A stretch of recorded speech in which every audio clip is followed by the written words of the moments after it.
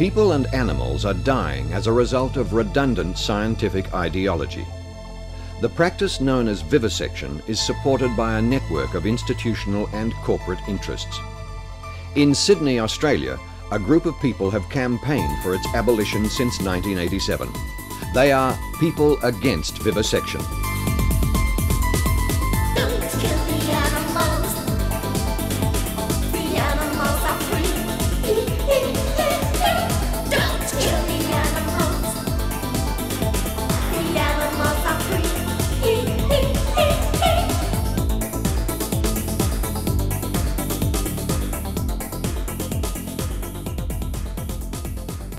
Something that we've got no right to do. It's a total abuse of our power.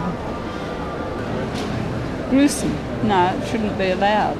I don't like to look at it. Yeah. I don't know what we're actually getting out of doing animal experiments, and I don't think there's enough published on it. I'm really upset actually, but I mean I suppose it's a shock more than anything else. We all want to see through life's mystery. The quest for knowledge is a natural activity, but science be careful, science be kind. You can't go on pretending to be blind. Animal testing is a dangerous game. All systems are different, we're not the same. Hey, hey, Victor, reincarnation, would you like to come back as a laboratory rat? Don't kill the animal. Yeah, I think as a medical student in 1972, I was very turned off and I saw absolutely senseless and cruel experiments on, well, not experiments on cats, cats with their spinal cord severed, just so that medical students could see a demonstration of a cat being dropped on the ground. People could argue that some of it is necessary, but most of it is just academics indulging in their own little research trip and justifying it on that basis, which I think is false misrepresentation. It's really bad.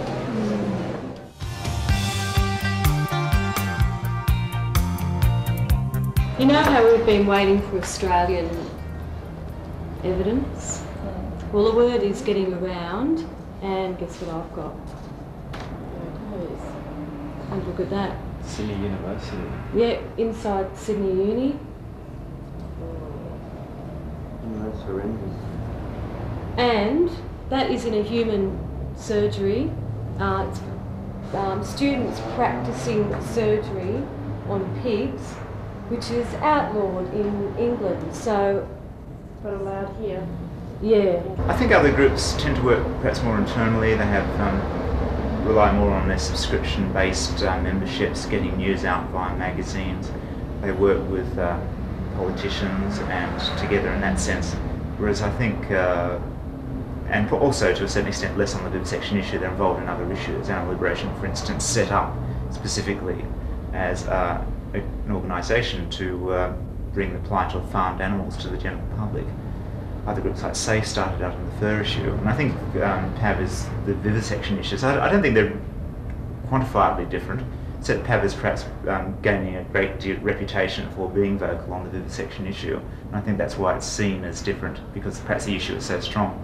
Also, I think that vivisection is a really contentious issue, and it creates a lot of debate, whereas the other issues, there's more or less a tacit acceptance that furs are bad. There's a tacit acceptance that things like the steel-jaw trap and duck coalition, duck season are bad.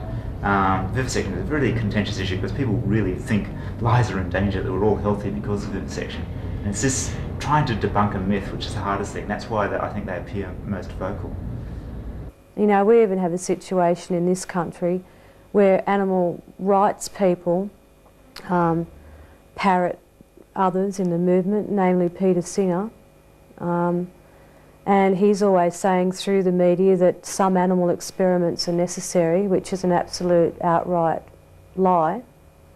And of course people look up to him and they think that, you know, he's known as the animal rights guru, so if he says that animal experiments are necessary, they must be. But whenever you ask those people what experiments they might be, they haven't got an answer. At the International AIDS Conference in Florence this year, the 7th conference, we were actually invited, AIDS activists, the international activist chapters gathered there, were actually invited to take part in an anti-vivisection demonstration. And after a lot of debate, we decided not to take part in it. But the reasons for that range across the board. Some of our members and chapters thought that the anti-vivisection agenda had no relevance to HIV issues and therefore was not something we should vote on. Some other members and chapters actually thought that there would be elements in their agenda that would actually hinder HIV research. Tactically, if you're fighting a single issue, you're much stronger and able to do that, and hence the coalitions, so we can actually share an issue, yet still be involved with our other issues, yet have a strong front on that particular issue. I think because of those issues have been so strong in the past, they've tended to segregate people, but now because everything seems to be moving together, I mean, we have a sort of relationship between vivisection, we have a relationship between animals and agriculture, pharmaceutical companies, with the environment, with chemicals that are used, are also related to vivisection. People are seeing that now as coming together more and more, that there is a greater scope for working together, and I believe they will. The time has certainly come.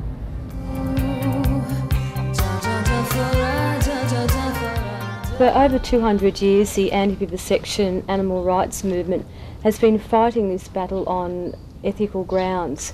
And it's self-evident that the atrocities that the animals are suffering in laboratories are just so cruel and barbaric that they should be abolished immediately. But the fact is, it's a scientific fraud because people are dying as a direct result of vivisection.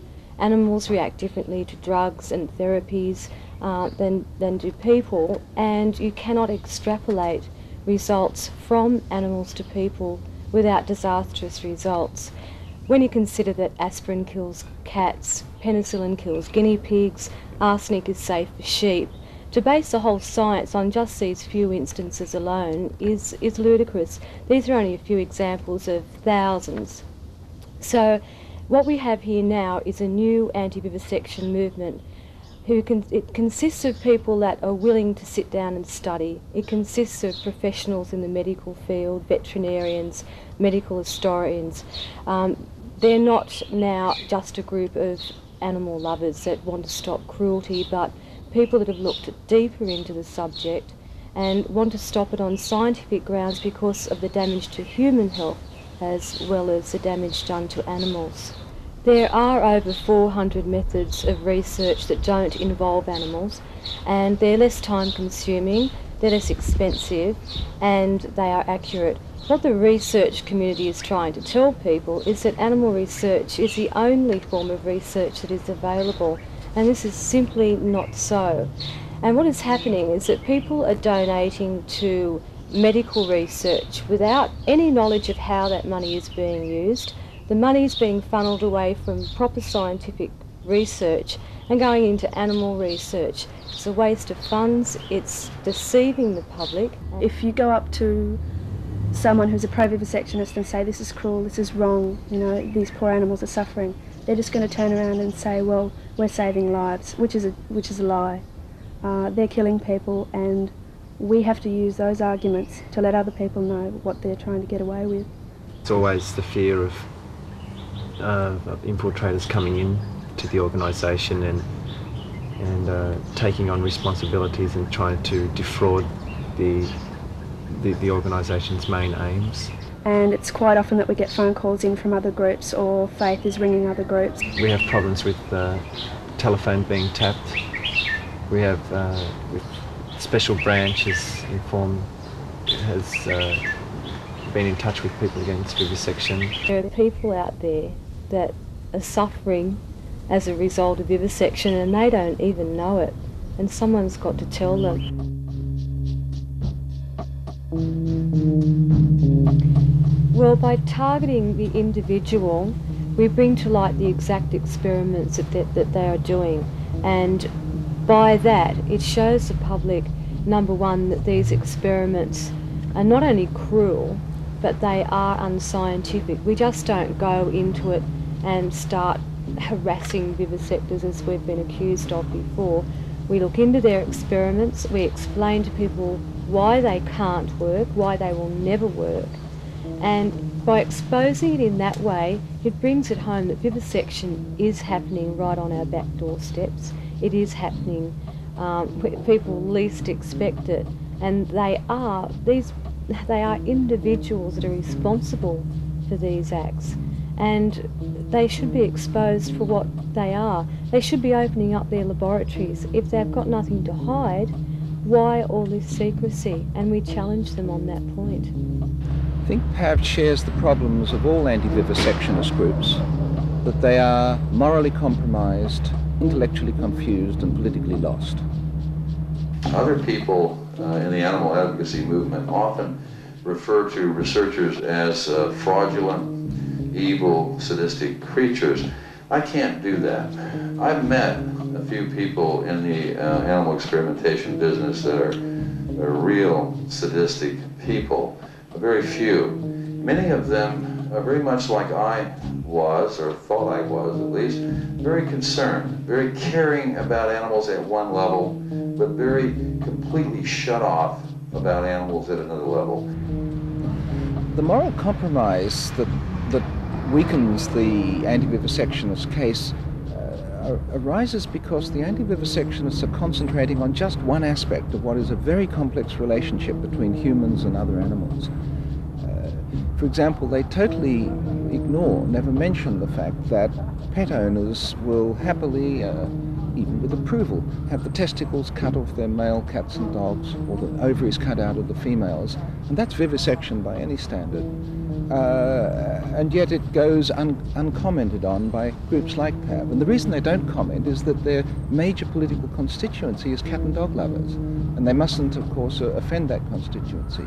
Yet most people appreciate that their indignation about medical science is a selective indignation, and some, like myself, suspect that there's a real element of hypocrisy in it. That's the moral confusion. The intellectual confusion comes from the fact that PAV and the other anti-vivisectionist groups are really trying to protect a vision of a Disney-esque fantasia world of harmony among animals, and in order to protect what is an unrealistic vision, they are forced to believe things and propound things which are just intellectually not supportable. See, you use these terms and all of a sudden they sound scientific, and the public says, that really sounds like that's not such a bad deal, but what was really happening is what I described before. The pain and the suffering and the futility of all of it was right there, but not viewed.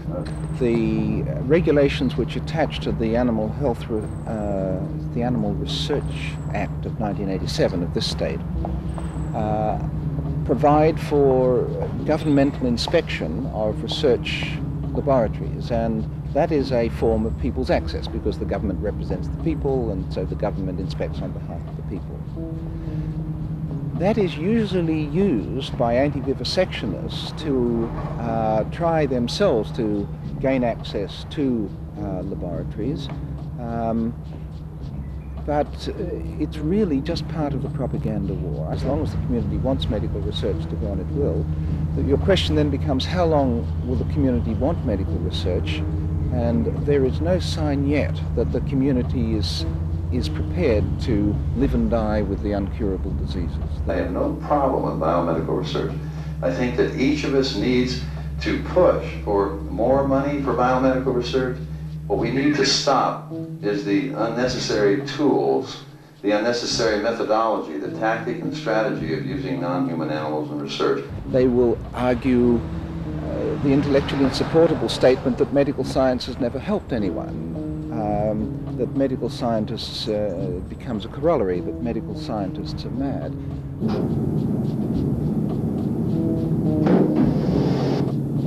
Fallon too. Nobody knows that though. Guilty by means of insanity. You can see the monkey is very active. He's patiently waiting to be injured. That's playing now. 1 second. Intellectually and morally, I have no problem at all countering the charges that are laid at my doorstep. Protesting against cosmetic animal testing, PAV demonstrated outside Johnson & Johnson headquarters. Targeting their No More Tears advertising campaign, Mark Berryman and Faith Van Eck revealed the dark side to these seemingly harmless products. The two most common cosmetic tests are the LD50 and Draize test. LD50 stands for lethal dose 50%. The Draize test is carried out on the eyes of rabbits. These tests offer legal protection against being sued for allergic reaction. They are inaccurate and unreliable, since all they prove is that direct or massive doses of a foreign or poisonous substance will overwhelm the animal system. In addition, they serve as a means to certify as safe many cosmetics and household products that cause thousands of hospital-recorded poisonous exposures every year. A new breed of cruelty-free companies are now challenging this tradition. We believe at The Body Shop that it's not necessary to test on animals for cosmetic purposes. They include, we also believe it's unkind, it's quite cruel and unreliable. Animals are not the same as human beings, and because of that, the test results that are extrapolated often aren't accurate. And many times it's been proven that products which have been tested on animals haven't actually shown the results that came out later when people use the products. Another thing we try and do is we actually try and make sure that all our suppliers have not tested on animals within the last 5 years. They have to sign an agreement that this is the case, and we check on this all the time. So in the event that a supplier has, for some reason, tested on an animal, then we will change suppliers. If we can't find a supplier for a particular ingredient, because there are none that haven't tested on animals in the last 5 years, then we'll actually stop using that product. And that's happened in several instances where we've had to stop production of a product because it had been, the ingredients of such have been tested on animals. There are many alternatives to testing on animals, and we attempt to use the best methods we can. These are very scientifically based and often involve computer modelling or ITEX method, which is where the actual product is tested on a protein which is very similar to that of the eye. Now, we test in various ways on these scientific methods before we will then take it to human volunteers. We're also trying to encourage eco-labelling, and this will involve the listing of any product that it's been tested on an animal. Now, once this is placed on a label, we imagine that a lot of consumers may be disinterested or less likely to purchase such a product. At The Body Shop, we've had against animal testing printed on our labels for many years now, and it's a stand that we don't just do because of fashion, but because it's something we believe in sincerely. While we try and use as many alternative methods of testing of our products as possible, we also try and fund different organisations or different scientific groups into investigating alternative methods as well. So not only is a campaign about using the methods that are currently available, but also about finding alternative methods for the future.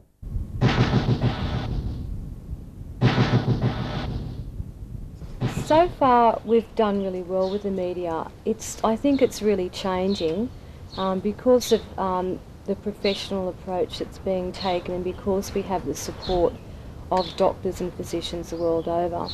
They're accepting us quite well, especially with radio. Non-commercial stations are fine, but when it comes to commercial stations, we have this problem whereby what we are doing, in fact, is threatening multinational companies, the pharmaceutical industry, the tobacco industry, the chemical industry. We are rocking the foundations of what our nation actually rests on. On TV you'll see ads for drugs, painkillers. Now, when we actually get to do things on television, we are warned not to trespass onto this human damage premise because they don't want to offend their advertisers. And a good example of that is recently we held a demonstration against Johnson & Johnson. They used the dreadfully cruel and barbaric, outdated LD50 and Draize tests. Now, we did an interview with 2UE, and just prior to the interview the producer came racing out and was very concerned that we were going to name Johnson & Johnson. There was little subtlety in the message awaiting delegates. The vandals had used bright red glossy paint to immortalise their views on those who use animals to find solutions to human ailments. Nearby, a human protest, and despite a markedly similar placard style, the people against vivisection denied any part in the vandalism. I mean, as far as we're concerned, a fraud is being perpetrated on the general public. I don't know that I would ever be prepared to ask a human being to take a drug that was totally untried, that the toxic effects were unknown.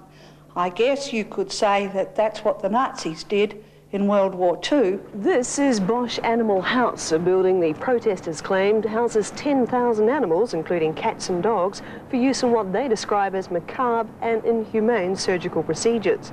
The University of Sydney declined our request to see inside, saying simply that its closed-door policy was for security reasons and to prevent further acts of vandalism.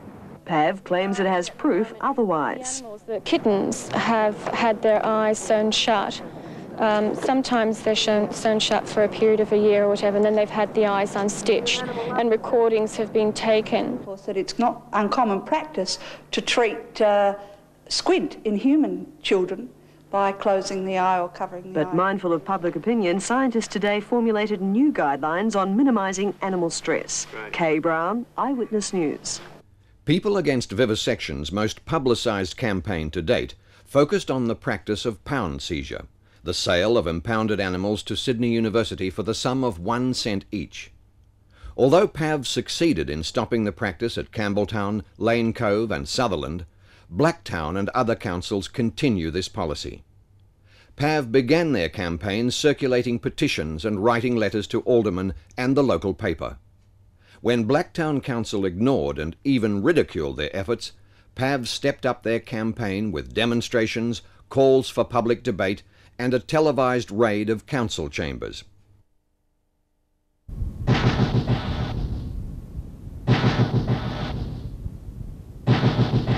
He's got a Blacktown City Council registration tag. Any name? No.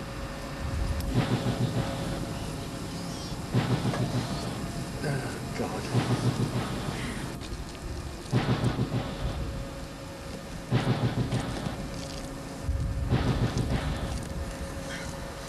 This dog's been bleeding excessively from the mouth. That's very unusual. If it had been euthanized humanely and done straight through the vein, the likelihood of having any hemorrhaging at all is very, very rare. I haven't seen it in 6 years of vet practice. This has got a Campbelltown tag on it. Oh dear, this is a bag full of cats. Sure that's... Yes, that's a cat. Yes. And that is a cat. I don't know what that is. It's like a bit of meat. This looks as though it's a blue heeler cross. This would be a bit older. It's obviously been in the freezer. Sometimes puppies are being used. MacLeod at Sydney University is using puppies in one of his experiments, in his poisoning experiments. This is a column. The vast majority of the cats used at Sydney University, they are definitely experimented on. They don't have any, well, they hardly have any surplus that I know of. So I don't understand what these cats are doing here, unless they have already been experimented on. That was probably one of their collars. Is there a name with an identification tag? No, this would be a university identification tag. In 1991, PAV called for a referendum on the issue. The Blacktown Advocate held a phone poll in which 2,435 residents voted no to the use of pound animals in medical research. 770 voted in favour of the practice. Blacktown Council refused to hold a referendum. That's just a little corgi. No tag.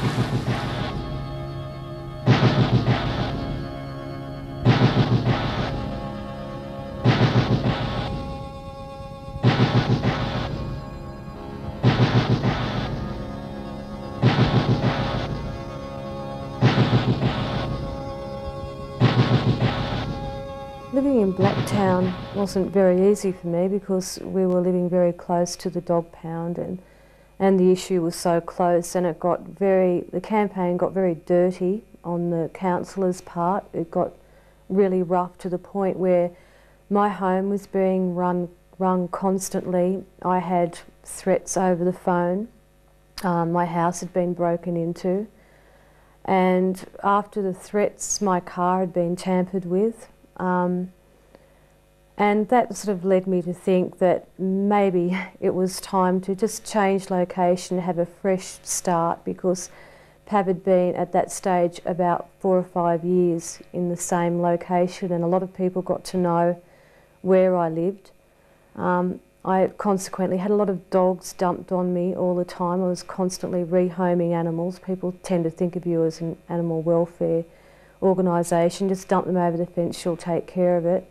And that took its toll too. I mean, it took me away from campaign work. And I just decided, just very suddenly, that I had to go. The Animal Liberation Front are depicted as radical terrorists who run around bombing indiscriminately. Now, this is just simply not true.